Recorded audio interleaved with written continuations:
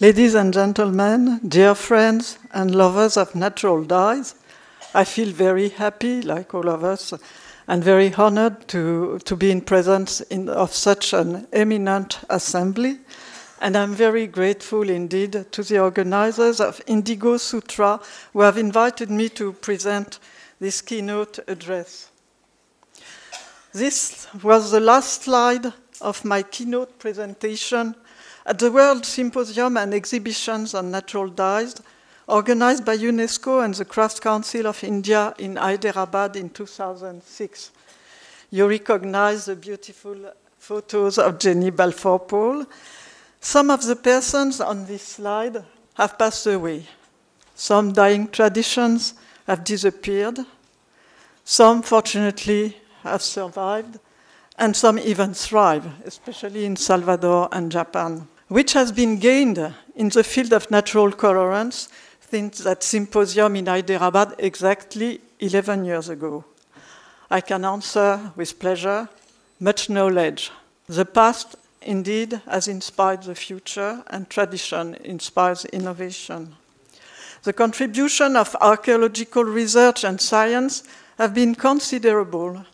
We now understand how unfathomably ancient humankind's knowledge on the art of dyeing is, how central to cultural identity it has always been, and how elaborate it already appears in the earliest examples. A few hundred years after this beautiful first example of indigo dyeing in the world, I believe, the Peruvian dyers were already able to manipulate the extraction of the indigo plant and of the vats to the point that they were able to obtain beautiful blues without any rubin, or vice versa. They were able to obtain fantastic purples by excluding indigo tin and using exactly 100% indirubin.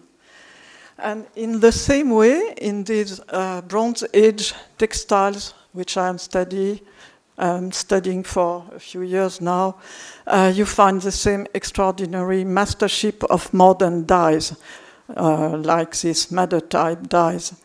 And I am very tempted to brand this civilization, the civilization of the red thread. In the same way, the ancient Mediterranean civilization definitely have revealed themselves as civilization of the true marine purple, with, again, not only the knowledge to obtain different shades of purple, but to use them in such elaborate design techniques. Even in regions where environmental conditions rarely permit the conservation of textiles, like subtropical Africa, recent discoveries now allow to trace the tradition of indigo dyeing on cotton from classical antiquity down to the present. And also, the recent accumulation of ethnobotanical and ethnopharmacological research worldwide has evidenced the connections between the symbolic, medicinal, and coloring powers of many plants, and confirmed the essential role of dye plants and dyeing techniques in cultural identities.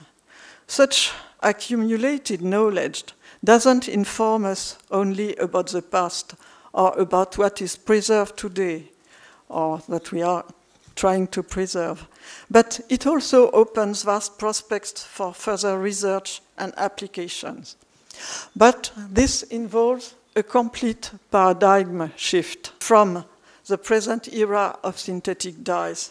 It needs viewing the world of natural colorants as part of a wider green economy, in which the monomolecular colorants from black residues of fossil resources could be complemented and maybe replaced, but this is quite uncertain, by a rich diversity of the complex colorants elaborated by plants, produced, extracted, and applied using green, environment-friendly processes. But this would need as much or even more intensive research and financial investment as those that were necessary to permit the amazingly fast triumph of synthetic dyes. We all know how complex natural colorants are, with their many different components, so many of which remain to be characterized in so many dye plants. On the other hand, this complexity may be a way to distinguish and authentify them against attempts at falsifications, which is an issue which will be addressed during this symposium. The main point I wish to stress is that the better we understand what is going on in a dye plant and in a dye vat or in a dye pot, the better, more efficient use we'll be able to make of these theoretically renewable resources and sustainable processes. The example of indigo is ideal, and so will allow us in the following sessions to address all these issues. Many progresses will be reported in the different aspects of the development of natural dyes. From the big-scale cultivation of dye plants, of historical importance, and actually the producer of this wood is present with us at the Sutra event now, to the prospects of developing the production of lesser known, lesser exploited dye plants in order to enlarge the offer and present a variety of products representing different cultures, with the bonus of possibly finding clues for the development of eco-friendly dyeing processes in the study of traditional dyeing recipes, which is another issue which is going to be explained further in this symposium. As botanical explorations of all kinds of environments progress in the hope of describing them before they are destroyed, we can even expect to discover new natural colorants which will be selected for cultivation and production of colorants extracts for different applications. This is what is going on presently in New Caledonia with this startup recently created by one of my former students as a result of years of collaborative research into the dyeing potential of the rich endemic flora of the archipelago. Other huge potential mines of new natural colorants are being tapped or can be exploited. These are the by and waste products of other industries using plants as raw material. Lastly, progress has been made and still can be made to optimize eco-friendly processes of extraction of natural colorants to make their use easier and more economic at the level of both crafts and industrial production. Let me end this review of progresses made with just one example of successful application of natural colorants to a non-traditional substrate, meaning the bioplastics. What has not progressed so much, I find, but maybe some participants do not have the same impression, we can discuss it, in the general public's awareness and appreciation of natural dyes. We can look at ourselves in this room. How many of us daily or even often use naturally dyed clothing or use naturally colored objects?